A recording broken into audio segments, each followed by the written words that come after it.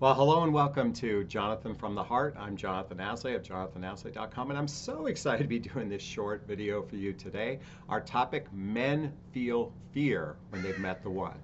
Really quickly, if you're brand new to my YouTube channel, please hit the subscribe button, hit the bell so you can be notified of new videos. And if any time during this video the content resonates with you, please hit that like button so I can be seen in the YouTube algorithms. Lastly, these are my weekend videos I shoot out on my balcony, very similar to the videos I shoot in my group called Midlife Love Mastery. This is a group where you can have direct access to me on a regular basis, and the questions asked in the group, I shoot personalized videos just for you. So if you post a question, I'll shoot a video for you. And the link's below if you want to join the group. All right, let's talk about why men feel fear when they've met the one. Well, let's first talk about what oftentimes happens in the dating, mating, and relating realm. Actually, I shouldn't be laughing because it's rather kind of sad, is that many of us experience a variety of different things. Commitment phobic people, people that come on strong and then disappear, people that ghost without any reason, meaning they just stop communication altogether.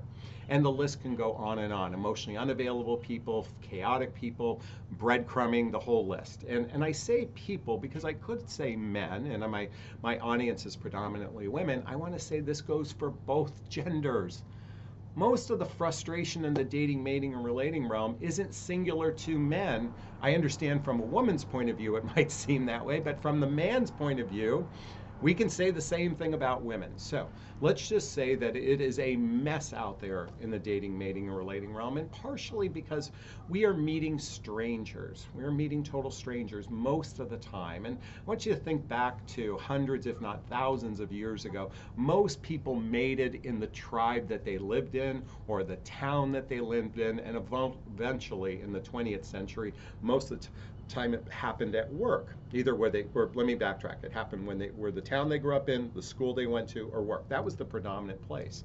And that shifted around the 70s when internet dating actually began. I remember there used to be this 976 number you could dial up and connect with people. And what happened is it shifted the mating process dramatically. And this is why it's incredibly frustrating for many of you, because you're no longer meeting people that you have a sense of familiarity. Sense of familiarity is that they know your family and friends. There's some sort of roots connected between the two of you. So it can seem rather uncomfortable. And let's just say that there's a big difference between men in their 20s and 30s versus the age demographic that I talk about, which is midlife, which is after baby making years and before retirement. So my audience is mostly 40, 50s, and 60-year-olds. And the vast majority of people there are divorced. So divorce comes with it a lot of stuff. So someone in their 20s and 30s are like a blank sheet of paper, and for us in our 40s, 50s, and 60s, we come with a lot of luggage. And it's not just the physical luggage, it's the emotional luggage that happens at this stage in life. All right, so I just wanted to tee everything up. If you watched my video last week, I said men who are serious have doubts. Men who are serious have doubts. And what that means is having a doubt is a good thing. It means that someone is evaluating the relationship. They're looking at the relationship not just from the premise of chemistry. They're looking at it from the bigger picture. And if you're not familiar with my relationship iceberg, I'm going to show it here to you today. If you can see that. Above the waterline, it says attraction. It says attraction here. And you can see that the tip of the iceberg says chemistry. And yet below the iceberg, which is compatibility, is shared values, blendable lifestyles, and emotional maturity. This is where true compatibility comes in, and you can see how important it is because it's that massive. And what happens is as we check the box of shared values, blendable lifestyles, and emotional maturity, this waterline drops and you become more and more attracted because you're compatible with one another. Does that make sense? So why I'm saying this is we oftentimes, because when we're meeting strangers, we're hyper-focused on chemistry. And yet a person who's emotionally mature, a person who's really intentional, a man in particular is intentional about relationship, he's paying attention if you share the same values. He's paying attention. Does your lifestyle blend in with his, or does his lifestyle blend in with yours? And lastly, that emotional maturity piece. He's paying attention to see, are you a nut job? And quite frankly, if you haven't seen the video out there called the Crazy Hot Matrix, I will tell you men oftentimes look at women from that perspective of could they be emotionally unstable. So I know a lot of you ladies think, well, men are the ones who are emotionally unavailable because they don't communicate well and they're emotionally, stunted and whatnot. But I'm going to tell you it's true for women as well. Just because you have emotions doesn't mean that you're in control of them. And I'm laughing a little bit because this is what's happening from the male point of view. And as women, you oftentimes see it from the woman's point of view. Here's the thing. I want to encourage everybody to look at from the point of view of a human point of view. And let's stop the gender narratives and putting so many labels on the genders the way we do, and look at a person as a human being, riddled with flaws, riddled with insecurities, fears. I mean, do you realize that the #1 emotional health issue facing people is I'm not good enough, I'm not lovable, and I'm not likable? And this is true of men and women alike. And nothing triggers that like dating. And if you've had one experience after another that doesn't work out, there can be a lot of fear that can be built up. So I want to lean in today with some conversations I had with many men recently about the fear when they've met someone they actually care about. So I want to differentiate basically between two men. And there's the men that have and the men that have not. I'll repeat that, the men that have and the men that have not. Now, when I talk about men that have, they have established lives, they have established careers, they even have established homes. In other words, they've built up a good-sized nest egg for themselves, even after maybe going through a divorce or whatnot, and they have means, okay? Then there's another group of men, I call it the have-nots, that might have gotten, like myself, wiped out in the market crash of 2008. I mean, at one point I was worth 7 figures, and now I literally got wiped out. And I know so many men that went through that, especially men at midlife about a decade ago. Many of them found themselves in a position that they never expected to be in. I never expected to be in this place of getting wiped out. I know men in the mortgage broker industry and the financial industry, and they've had to work hard to just rebuild their lives just to have some stability in their own life, let alone take on someone else's life. So there's the haves and have-nots.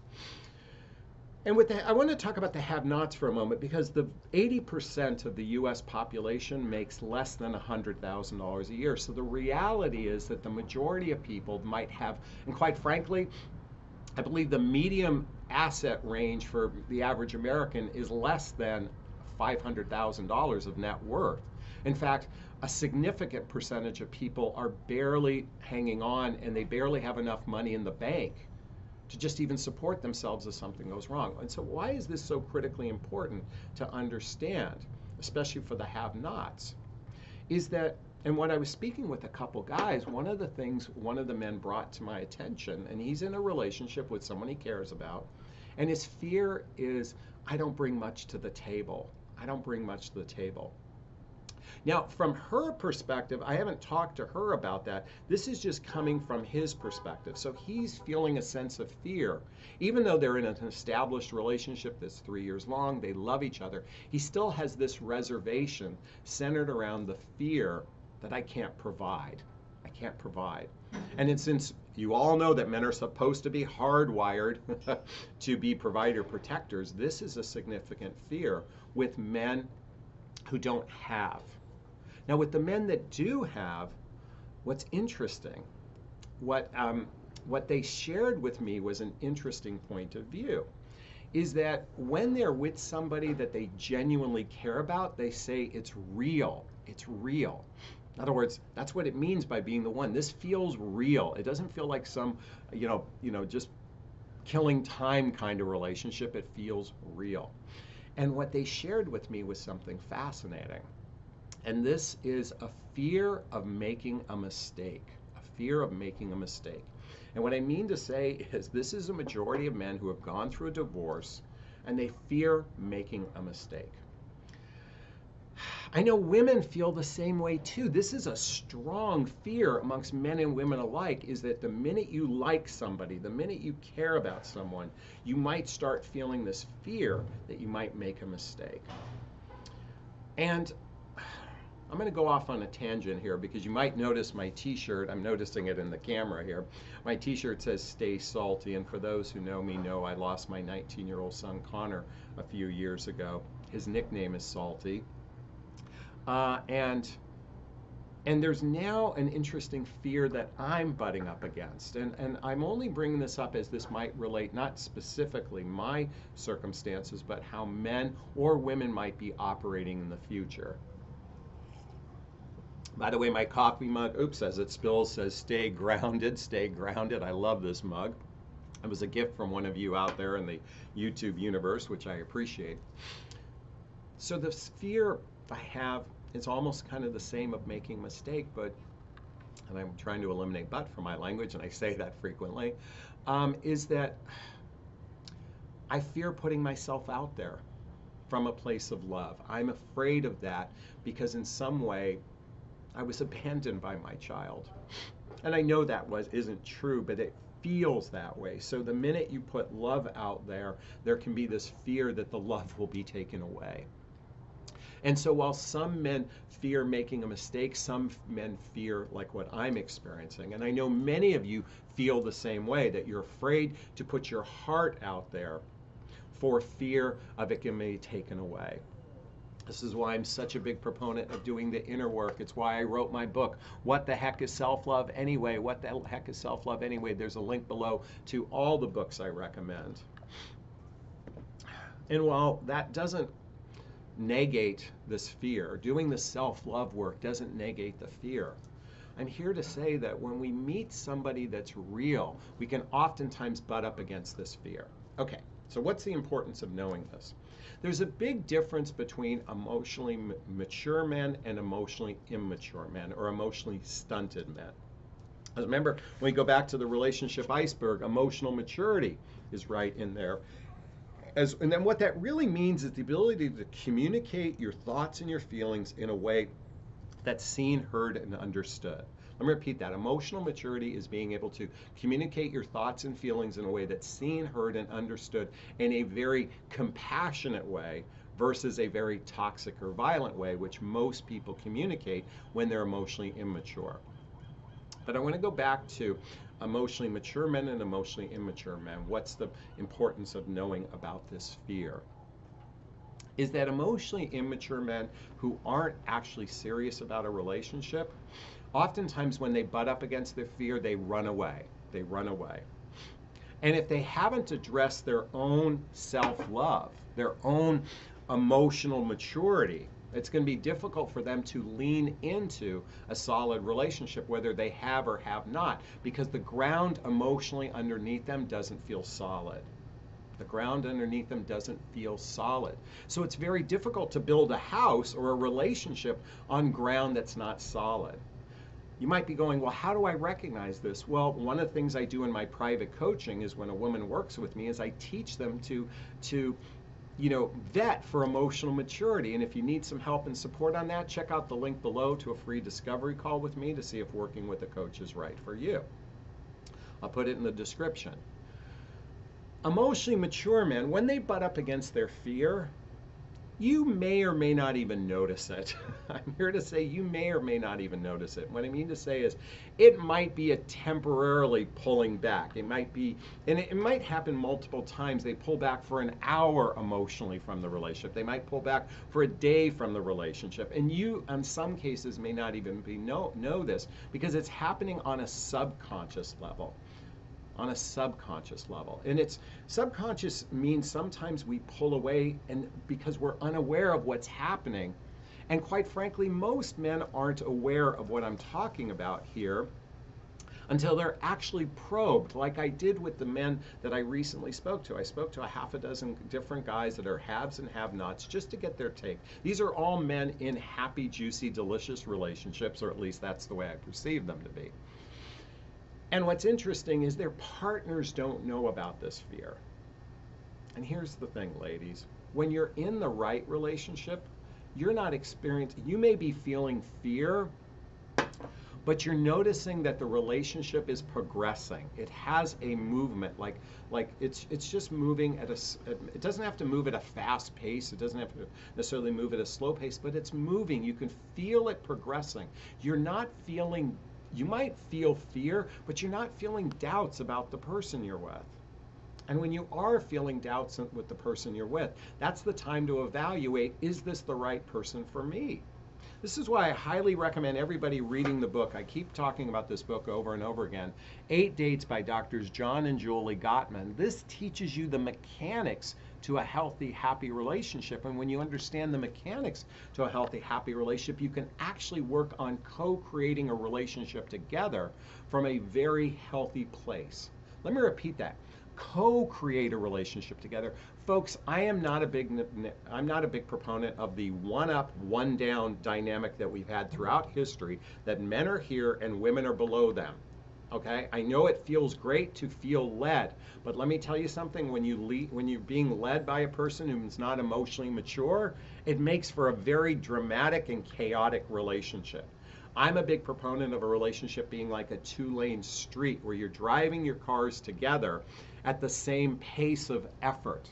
Because when that is part of your dynamic, when you're actually co-creating a relationship with intentionality and you're communicating with each other what your needs, wants, and desires, you're going to have a greater chance for relationship success. And I got to tell you something. I witness women make this one big mistake with most men, and that's you're afraid to speak your truth because you're afraid he's going to leave.